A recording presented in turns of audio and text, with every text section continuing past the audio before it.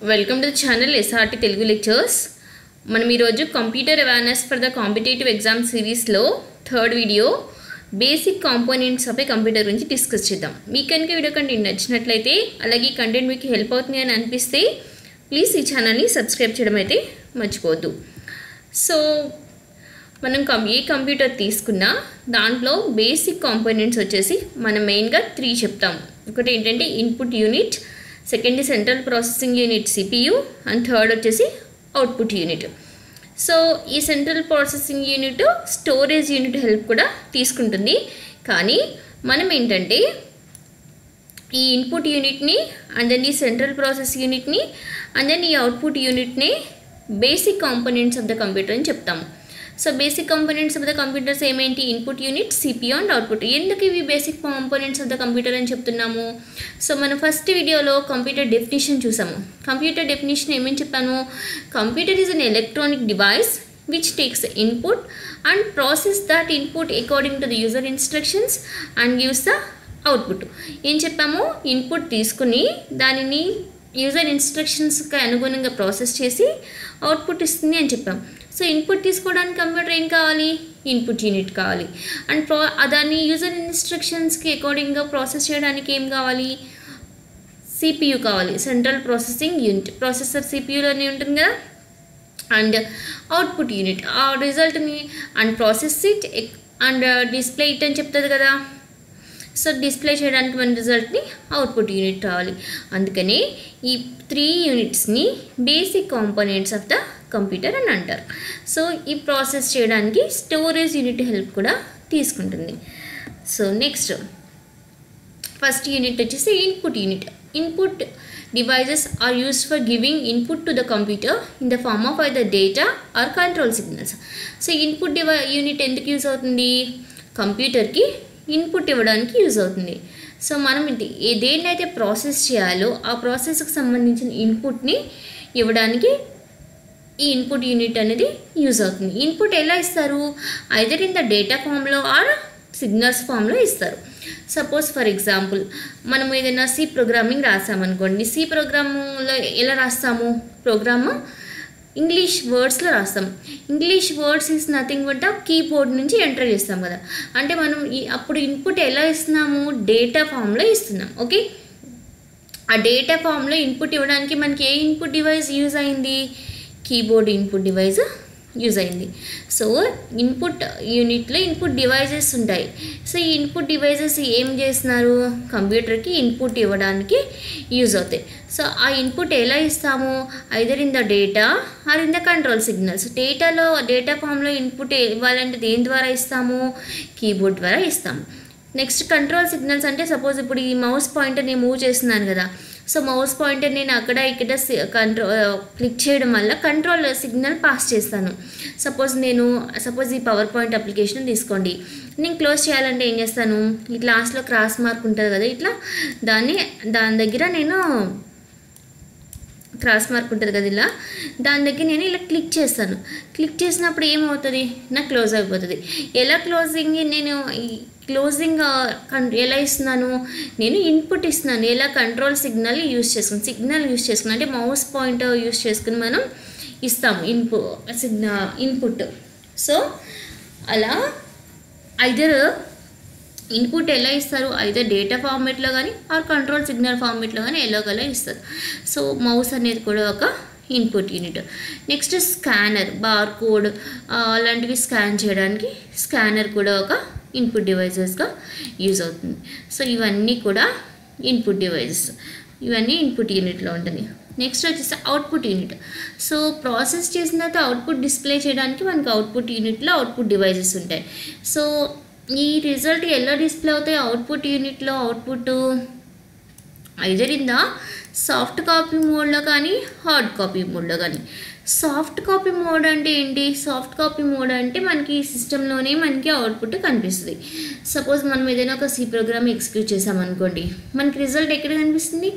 Monitor మీదే కదా. అది ఎలా కనిపిస్తుంది? In the form of the soft copy. So soft కాపీలో మనకి అవుట్పుట్ డిస్ప్లే చేయడానికి మానిటర్ యూస్ అవుతుంది. నెక్స్ట్ హార్డ్ కాపీ మోడ్లో మనకి పేపర్ ఒక్కొక్కసారి మనము ఏదైనా ఎంఎస్ వర్డ్లో అట్లా ఏదైనా వర్క్ చేసుకుని ఆ వర్క్ని మనం ఏం చేస్తాము, ప్రింట్అవుట్ తీసుకుని అవుట్పుట్ ఇస్తాం. సో ఇలా హార్డ్ కాపీ ఫార్మేట్లో కూడా మనకి అవుట్పుట్ని డిస్ప్లే చేస్తాము. సో మనం ప్రాసెస్ చేసిన తర్వాత సిపి యూజ్ చేసి ఆ ప్రాసెస్ చేసిన రిజల్ట్ని మనం డిస్ప్లే చేయడానికి మనకి కంపల్సరీగా ఏం కావాలి, అవుట్పుట్ యూనిట్ కావాలి. సో ఈ అవుట్పుట్ యూనిట్లో అవుట్పుట్ ఎలా ప్రాసెస్ చేస్తారు, either in the soft copy are hard copy. So soft కాపీలో అవుట్పుట్ని మనం ప్రొడ్యూస్ చేయడానికి ఏం యూజ్ చేస్తాము, మానిటర్. So hard కాపీకి printer. అలా కాకుండా సపోజ్ మన సిస్టంలో కానీ ఇక్కడ మ్యూజిక్ ప్లేయర్లో మ్యూజిక్ ప్లే చేయమని ఇచ్చాము, ఒక సిగ్నల్ ఇచ్చాము ఆర్ ఒక ఇన్స్ట్రక్షన్ ఇచ్చాము. సో ఇప్పుడు మ్యూజిక్ ప్లే అయితే ఆ మ్యూజిక్ మనకి బయటకు వినపడాలి కదా. సో మనకి మ్యూజిక్ బయటకు వినపడాలంటే మనకు ఒక అవుట్పుట్ డివైస్ కావాలి. So for that purpose speakers use అవుతాయి అనమాట. So speakers are also output example for the output device. Next, central processing unit CPU. The central processing unit CPU is called the brain of the computer as it controls operations of all other parts of the computer. So ఈ CPU అని మనం brain of the computer అని అంటాము. Brain of the computer అని ఎందుకంటాము సిపియుని? Suppose మనం human body తీసుకున్నాం అనుకోండి. Human బాడీలో బ్రెయిన్ ఏం చేస్తుంది, బ్రెయిన్ రిమైనింగ్ అన్ని ఆర్గాన్స్కి కంట్రోల్ సిగ్నల్స్ ఇస్తుంది. సో బ్రెయిన్ నుంచి సిగ్నల్స్ రిసీవ్ చేసుకుని రిమైనింగ్ ఆర్గాన్స్ అన్నీ ప్రాపర్గా వర్క్ అవుతాయి. ఏం వర్క్ చేయాలి అని according to the signals of the brain remaining organs of the body పనిచేస్తాయి. అలాగే రిమైనింగ్ అన్ని units either storage unit or input unit or output unit or processor ఏదైనా సరే ఈ సిపియు ఇచ్చిన సిగ్నల్స్కి అనుగుణంగానే వర్క్ అవుతుంది. సో రిమైనింగ్ అన్ని hardware devices of the computer ప్రాపర్గా వర్క్ చేయాలి అంటే ఈ సిపియు ఇన్స్ట్రక్షన్స్ అనేవి ఉండాలి. సో అన్ని అంటే రిమైనింగ్ హార్డ్వేర్ డివైజెస్ అన్నిటిని ఒక ప్రాపర్గా వర్క్ చేయించడానికి ఈ సిపియు యూజ్ అవుతుంది. సో అందుకనే సిపియుని ఏమంటారు, the brain of the computer అని అంటారు. ఎందుకు? As it controls the operations of all other parts of the computer. So కంప్యూటర్లో ఉండే రిమైనింగ్ అన్ని parts of the ఆపరేషన్ని CPU control చేస్తుంది కాబట్టి దీన్ని బ్రెయిన్ ఆఫ్ ద కంప్యూటర్ అంటారు. సిపియులో 2 పార్ట్స్ ఉంటాయి. ఒకటి అర్థమెటిక్ లాజికల్ యూనిట్, దాన్ని ఏఎల్యూ అంటారు. రెండోది control unit. So CPU forms by using the 2 components. One is the arithmetic logical unit and second one is the control unit. So coming to the arithmetic logical unit, this ALU is used to perform arithmetic and logical operations. That means సింపుల్గా చెప్పాలంటే calculations related operations సంబంధించి చేయాలి అంటే ఈ arithmetic and logical unit use అవుతుంది. So this ALU fetches data from the memory and performs the operations according to the instructions of the control unit.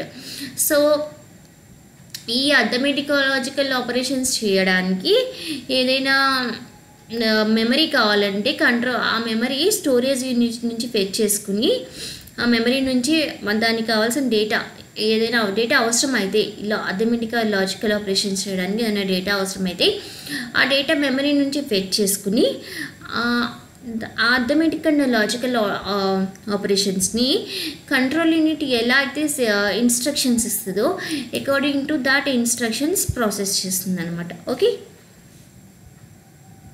Next వచ్చేసి control unit. Control unit is the part of the computers central processing unit which directs the operation of the processor.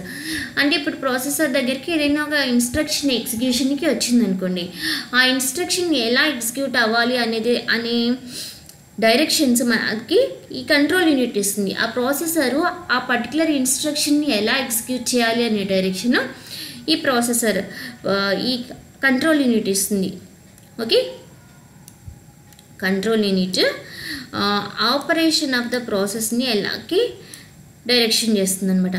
So it is the responsibility of the control unit to tell the computer memory and arithmetic logical unit and input and output devices how to respond to the instructions that have been sent to the processor. So ఇప్పుడు మన దగ్గరికి మన processor దగ్గరికి ఒక instruction ఎగ్జిక్యూషన్కి వచ్చింది. So ఆ instruction ఎగ్జిక్యూషన్కి computer memory ఎలా respond అవ్వాలి, అథమెటిక్ లాజికల్ యూనిట్ ఎలా రెస్పాండ్ అవ్వాలి, and input and output devices ఎలా రెస్పాండ్ అవ్వాలి. సో ఆ పర్టికులర్ ఇన్స్ట్రక్షన్ ఎగ్జిక్యూట్ అవ్వడానికి ఏమైనా మెమరీ కావాలా, లేదైతే అది ఏమైనా అథమెటిక్ అండ్ లాజికల్ ఆపరేషన్స్ చేయాలా, లేకపోతే ఆ ఇన్స్ట్రక్షన్కి ఇన్పుట్ డివైజెస్ ఏం అవసరం అవుతాయి, సో ఆ ఇన్స్ట్రక్షన్కి ఎగ్జిక్యూట్ అయిపోయిన తర్వాత అవుట్పుట్ ఎలా డిస్ప్లే అవ్వాలి. సో ఈ రిమైనింగ్ అన్ని యూనిట్స్కి ఆ ప్రాసెసర్ దగ్గరికి వచ్చిన ఇన్స్ట్రక్షన్ ఎగ్జిక్యూట్ అవ్వడానికి అవసరమైన రిమైనింగ్ కాంపోనెంట్స్ ఆఫ్ ద కంప్యూటర్కి ఎవరిస్తారు డైరెక్షన్స్, ఈ కంట్రోల్ యూనిట్ ఇస్తుంది. సో ఈ కంట్రోల్ యూనిట్ ఏం చెప్తుంది, ఈ కంట్రోల్ యూనిట్ మన ప్రాసెసర్ దగ్గరికి ఒక ఇన్స్ట్రక్షన్ ఎగ్జిక్యూషన్కి వస్తే ఆ ఎగ్జిక్యూషన్కి అవసరమైన ఎగ్జిక్యూషన్ ప్రాపర్గా ఎగ్జిక్యూట్ అవ్వాలి అంటే, ఆ ఇన్స్ట్రక్షన్ ప్రాపర్గా ఎగ్జిక్యూట్ అవ్వాలి అంటే మెమరీకి, లాజికల్ యూనిట్కి, అన్ని హార్డ్వేర్ పార్ట్స్కి కూడా ఈ కంట్రోల్ యూనిటే డైరెక్షన్స్ ఇచ్చి ఆ ఇన్స్ట్రక్షన్ ప్రాపర్ ఎగ్జిక్యూట్ అయ్యేలాగా చేస్తుంది. Next last is a storage unit. ఈ storage device is any type of computing hardware that is used for the storing data. So మనకి కొన్ని రకాల ఆపరేషన్స్ చేయడానికి కంప్యూటర్లో డేటా అనేది మనం ఒక్కొక్కసారి స్టోర్ చేసుకోవాలి, కంప్యూటర్లో స్టోర్ చేయాల్సిన అవసరం ఉంటుంది. అండ్ ఒక్కొక్కసారి ఆల్రెడీ స్టోర్ అయిన డేటాని ఫెచ్ చేసుకోవాల్సిన అవసరం ఉంటుంది. సో అంటే డేటాతో మ్యానిపులేషన్ చేయాల్సిన అవసరం ఉంటుంది. ఐదర్ మనం కంప్యూటర్లో స్టోర్ చేయడం ఆర్ కంప్యూటర్లో స్టోర్ అయిన డేటాని తెచ్చుకుని ఆపరేషన్ చేయడం.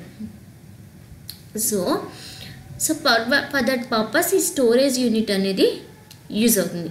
Storage devices can hold and store information both temporary and permanently. So ఈ storage devices temporary storage devices ఉంటాయి, పర్మనెంట్ స్టోరేజ్ డివైజెస్ ఉంటాయి. టెంపరరీ స్టోరేజ్ డివైజెస్ అంటే ఏంటి, ఫర్ ఎగ్జాంపుల్ ర్యామ్. సో ఈ ర్యామ్లో డేటా ఏంటి, టెంపరరీగా స్టోర్ అవుతుంది. అంటే ఏదైనా పవర్ ఆఫ్ అయినప్పుడు ఈ ర్యామ్లో ఉండే డేటా అనేది కంప్లీట్గా ఎరేజ్ అయిపోతుంది. Next permanent storage devices example వచ్చేసి హార్డ్ డిస్క్. సో ఈ హార్డ్ డిస్క్లో డేటా అనేది పర్మనెంట్గా స్టోర్ అవుతుంది. అంటే మనము ఇంటెన్షనల్గా డేటాని ఎరేజ్ చేయకపోతే హార్డ్ డిస్క్లో డేటా అనేది పర్మనెంట్గా స్టోర్ అవుతుంది. సో అకార్డింగ్ టు మనం చేసే వర్క్కి రిలేటెడ్గా మనం పర్టికులర్గా టెంపరీగా స్టోర్ చేసుకోవాలా, డేటాని అయితే పర్మనెంట్గా స్టోర్ చేసుకోవాలా అనేది డిసైడ్ అయ్యి ఆ పర్టికులర్ స్టోరేజ్ యూనిట్ని మనం యూజ్ చేసుకుంటాము. సో అసలు టెంపరీ స్టోరేజ్ డివైజెస్ అంటే ఏంటి, పర్మనెంట్ స్టోరేజ్ డివైజెస్ అంటే ఏంటి, అసలు కంప్లీట్గా ఈ ర్యామ్ అంటే ఏంటి, రోమ్ అంటే ఏంటి, ఇవన్నీ కూడా మనం ఒక సపరేట్ వీడియోలో డిస్కస్ చేద్దాం. ఇప్పటివరకు అసలు స్టోరేజ్ యూనిట్ అంటే ఏంటో జస్ట్ ఒక ఐడియా ఉంచుకోండి.